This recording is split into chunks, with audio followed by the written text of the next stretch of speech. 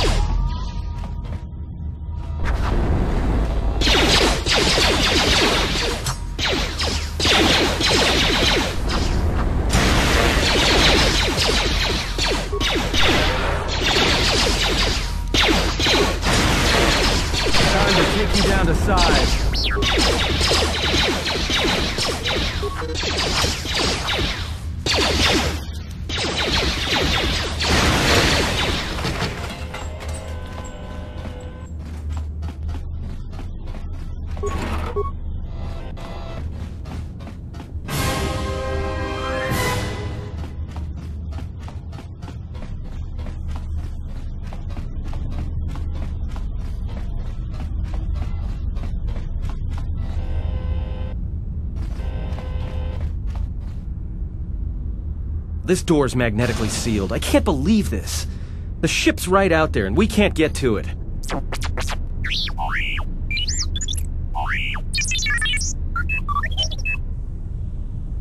Huh? What is that piece of junk saying?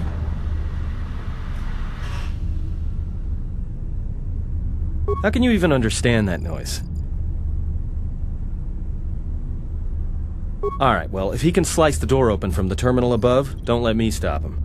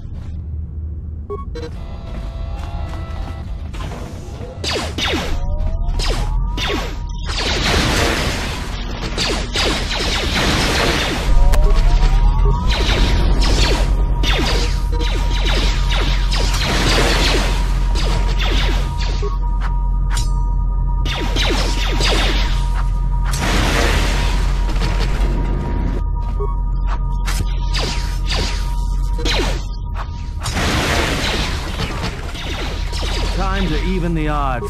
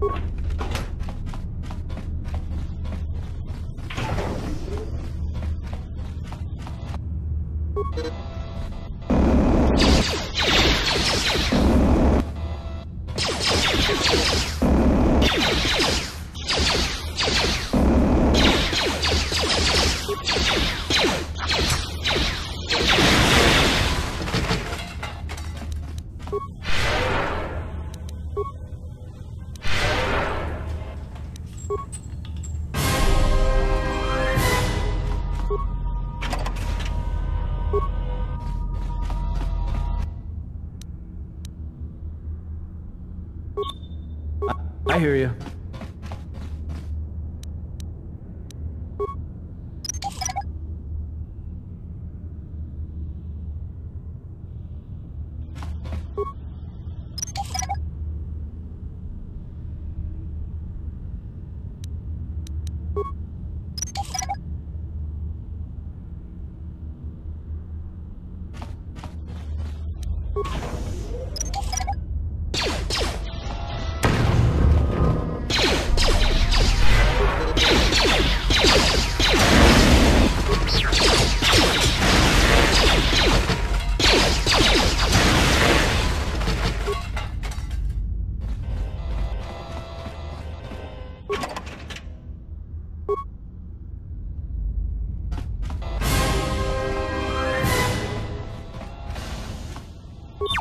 I hear you.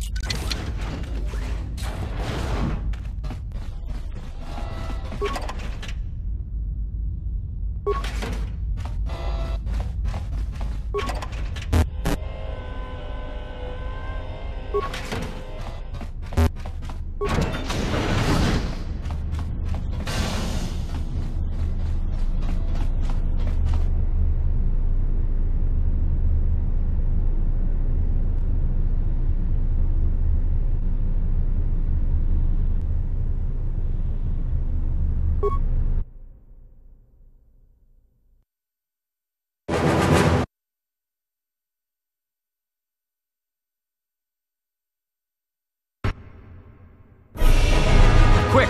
We're gonna need some time to fire up the engines. Let's give the laser turret a workout.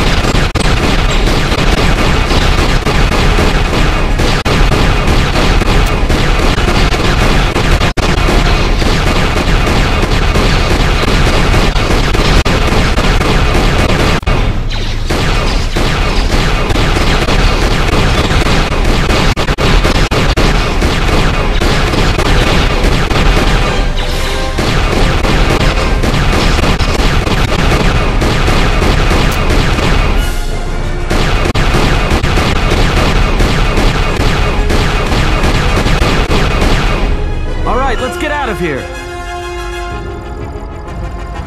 There is no time. We must leave.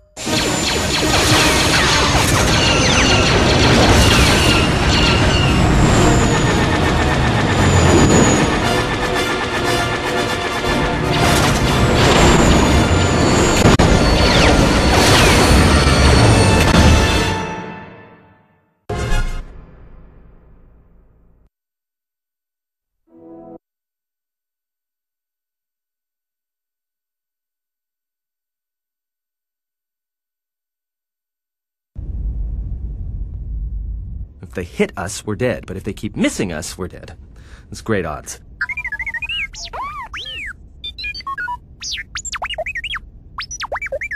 Somebody shut that trash compactor up! I'm doing all I can, and that's not enough. What'd you do to make these guys so mad? Well, either they hit us and destroy us, or they hit an asteroid and make the whole field go nova. Not with all these asteroids around us. We'd enter hyperspace in pieces. We have to clear that field first. Thing is, we clear the field and they're gonna have a clear shot at us.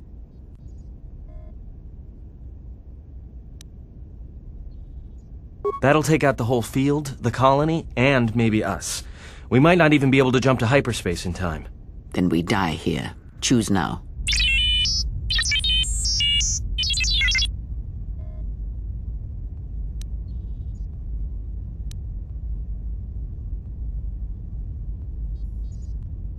Hold on! This is gonna get a little rocky.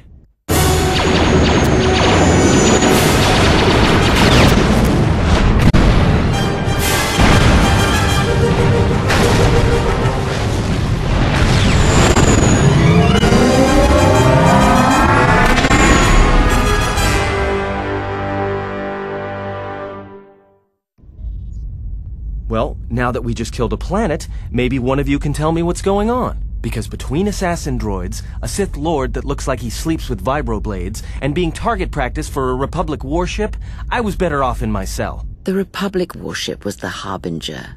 It was seized on its way to Telos by the Sith. They sought you, Jedi. Yes, to aid in the recovery effort there. Many roads lead to Telos, including ours. Not like we have much of a choice, the Peragus astrogation charts being what they are. It is where we must go, and where the Harbinger was bound before our unfortunate encounter on Peragus.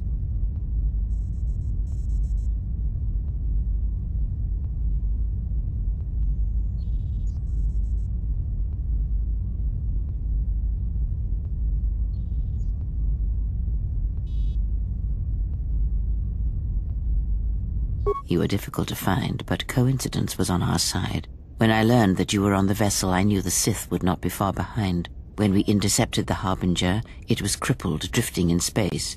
It was a simple matter to board the vessel and rescue you. Unknown to me, however, the Sith were already on board. Just as we made the jump to hyperspace, they fired upon us, nearly destroying the Ebon Hawk. Whatever occurred on board the Harbinger had rendered you unconscious. Though your thoughts were faint, I was still able to find you, sealed in one of the cargo holds.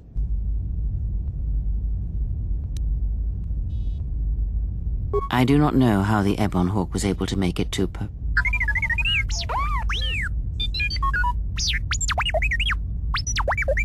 Be silent. We're having a conversation here.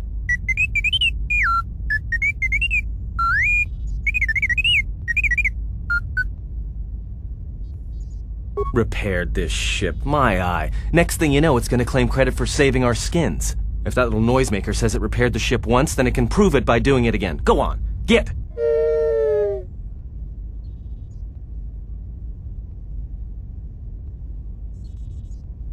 Because you are the last of the Jedi.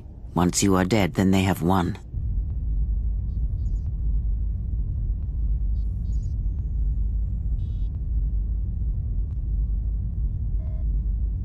Whatever lies you tell yourself are of no consequence. The Sith believe you to be a Jedi Knight, and that is all that matters. The Jedi Civil War destroyed the Jedi. By the war's end, barely 100 Jedi remained. Many fell in battle, and many more were seduced by Revan's teachings. The Jedi Academy on Dantooine is nothing more than a crater that echoes with the ghosts of dead Jedi. And the Jedi Temple on Coruscant lies empty. The waters in the Room of 1,000 Fountains have fallen still, in reverence to the fallen Jedi, and those now lost. Many Jedi blamed the teachings of the Jedi Masters for Revan's fall, and the civil war that followed. Perhaps, but they are Jedi no longer. If the Sith have not already slain them, then they will not help you, nor can you help them. That is not an easy question to answer. This threat is greater than you know, and I do not believe it is a battle that can be fought.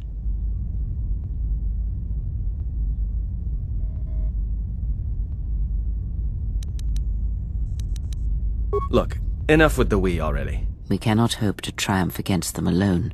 To stop them, you will need weapons, allies, and a teacher. In the end, I fear it may not be enough. You fought in the Mandalorian Wars, and it cost you everything. Are you willing to sacrifice as much again? You are not listening to me. This is not like any field of battle you have ever fought in. Think carefully on your choice. If you choose to fight, if you choose war, it is a path few turn from once the first steps are taken. It carries with it a terrible price. And in the end, you may find you have nothing left to sacrifice.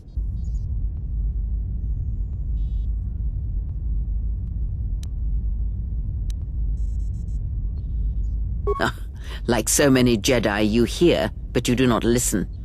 You have much to learn, but we have spoken long enough, and my wound pains me. If you have other questions, find me in the crew quarters. There we will speak more. Hey, don't stop your long, boring rants on my account. I was just getting sleepy-eyed.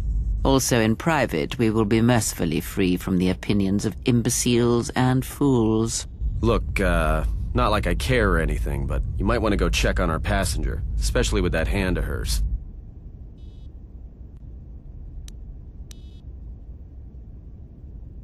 We're on autopilot until we hit Telos. Until then, a droid could fly this thing. Besides, I think our passenger could use your help.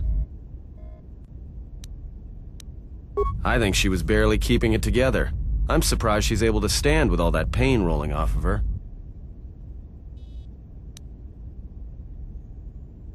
Are you blind? If I were her, I'd be screaming like a stuck Mynock. Well, I mean a very strong, manly Mynock. I think she's just too proud to show any weakness. Especially in front of you.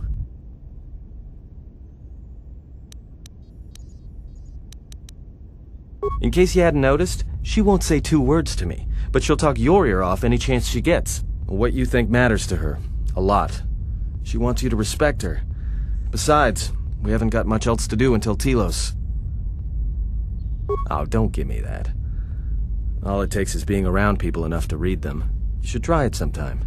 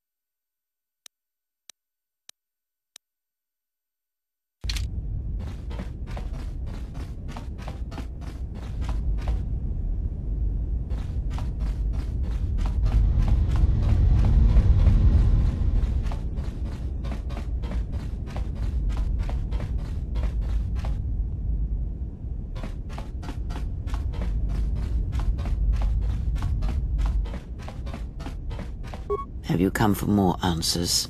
There is little more left to give. That does not surprise me, any more than you hearing my thoughts when we were apart. The pain, however, was unexpected. If I could, I would have shielded you from it. Save your pity. I am here to save you, not the other way around. I do not need your condescension nor your lectures. If anyone needs training and guidance, it is you.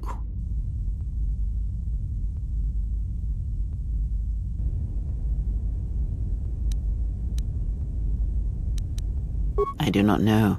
I fear that the consequences would have been more extreme. Then the sensation you would feel upon my death might be less than that, though much quicker.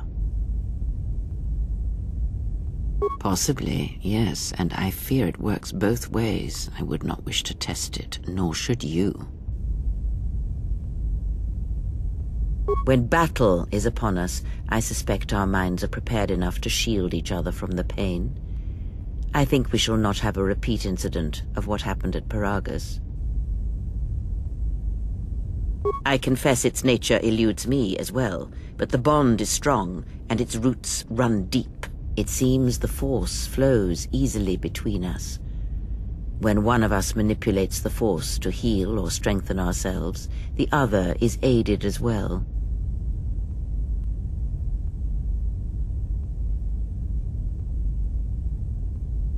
A powerful technique indeed, though, as we have noticed, it has its drawbacks.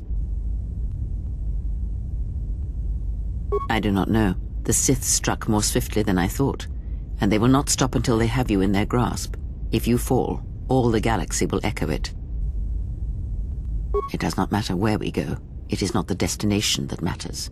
It is the journey. All paths will take us to the end, whatever it may be, and no matter how strongly we fight against it. For now, we are bound for Telos, and that is enough.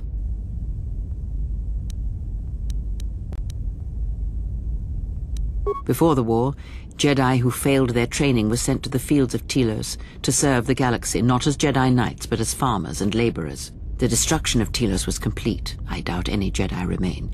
Yet there may be echoes of their passing. We shall see. Then I am left with nothing more than we had already. My faith in you and your ability to meet what comes.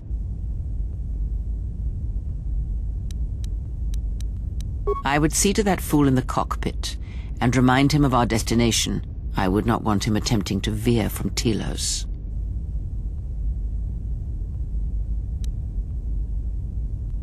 He is a fool and an imbecile. His potential lies downwards, not up. Watch that one. His thoughts are slippery. I do not trust him, and nor should you. Such a man serves himself first and his allies next. If I were you, I would see...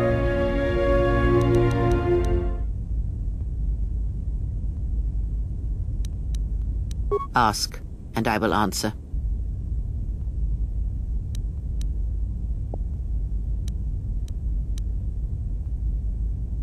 Much has happened in the galaxy in your absence, and since the defeat of the Mandalorians at Malachor 5. It is a tale you already know well. Almost a decade ago, the Mandalorians began preying on the Republic, bringing the fires of war to many planets along the Outer Rim. Their predations continued, winning victory after victory, until the Republic finally begged the Jedi Council for aid.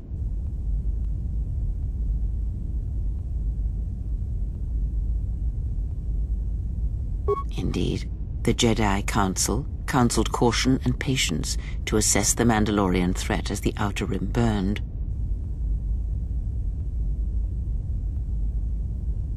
Two Jedi Knights, Revan and Malak, defied the Jedi Council. They challenged the Mandalorian fierceness and brutality on the battlefield with a viciousness of their own. Revan's entrance into the conflict marked the true beginning and end of the war. It was Revan who drove the Mandalorians back into the unknown regions. Yes, I have heard tales of Malachor 5 and Revan's part in it. I know you served there in that final battle. It must have been a terrible thing.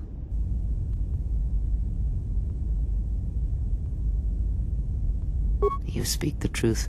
The war's end was merely another beginning, and what seemed a victory for the Republic was far from it. Many believed the Mandalorians defeated at Malachor 5, but the Mandalorians taught the Jedi much through battle, and so it was that Malak, Revan, and the Jedi that followed them discovered their true natures in the Mandalorian Crusade. But you know this.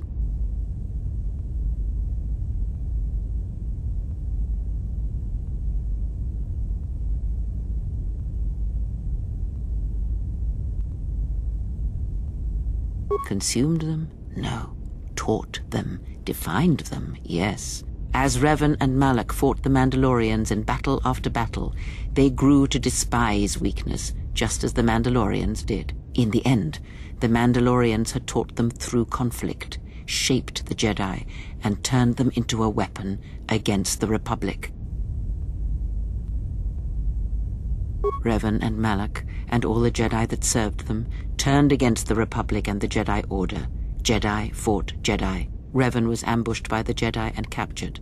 Malak continued to wage war in his master's place, inflicting terrible wounds on the Republic.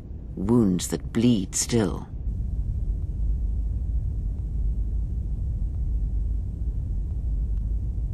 As all Sith do without a strong enemy, the Sith turned on each other.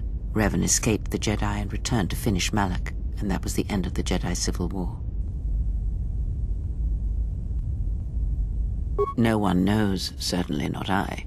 Korriban lies in ruins, Revan is gone, and the blade of war he promised to stab into the heart of the galaxy has withdrawn. Where Revan wanders now, I do not know. It would seem that way from a certain point of view, perhaps. The Jedi Civil War left wounds that have yet to heal. We shall see if the Republic has the strength to survive.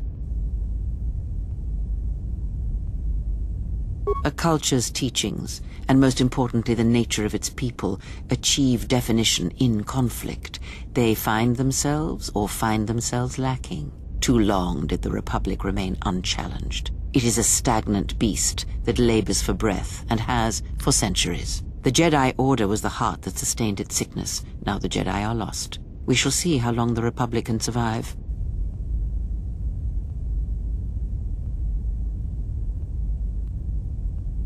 We shall see. The Jedi Civil War cost the Republic much.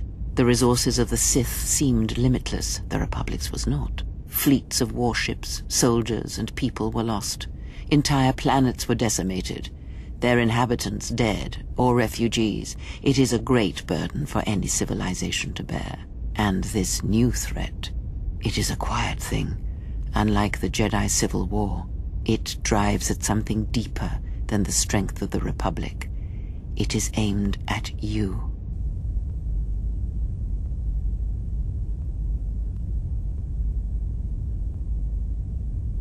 The Republic was never what was important, ever. It was but a shell that surrounds the Jedi, just as the teachings of the Jedi are a shell surrounding the heart of man. You see, the war, the true war, has never been one waged by droids or warships or soldiers. They are but crude matter, obstacles against which we test ourselves. The true war is waged in the hearts of all living things, against our own natures, light or dark. That is what shapes and binds this galaxy, not these creations of man. You are the battleground, and if you fall, the death of the Republic will be such a quiet thing, a whisper, that shall herald the darkness to come.